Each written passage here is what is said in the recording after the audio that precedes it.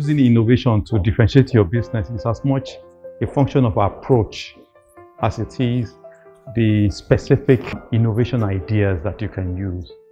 It's very unlikely for a company to say it has one unique technology that no one else has.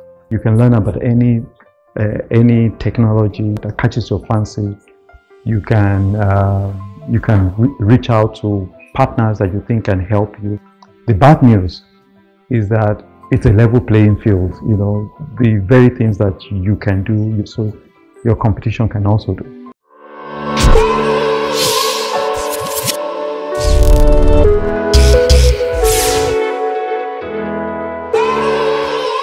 Hello everyone, my name is Kelvin Balogun.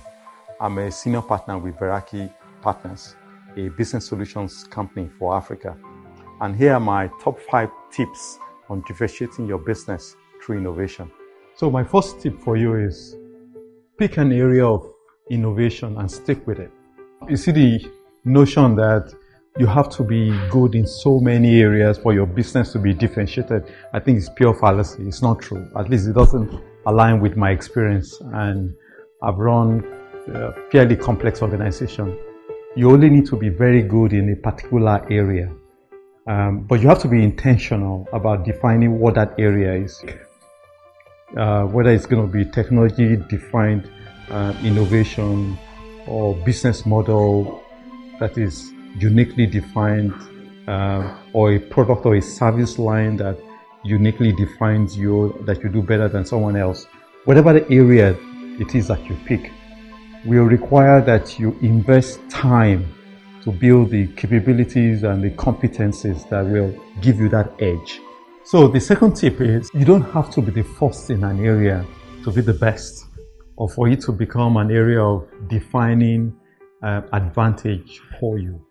You don't have to be the first there.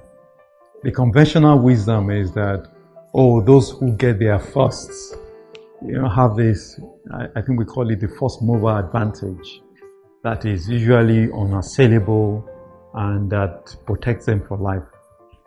Google, for example, is the 18th search engine firm, to have played in that area. Before Google, we had Yahoo, we had all manner of players. Their failures educate those who come after them. It tells people who are going to play in that field that, what works and what doesn't work. You don't have to first to introduce the product in the country. You don't have to be the first to try it out to be the best. But you need to find a unique way of doing that thing that leverages all the learnings that's been built up over time by players ahead of you. Tip number 3 is never stop changing, never stop learning. There's never an end to learning. There's never an end to changing.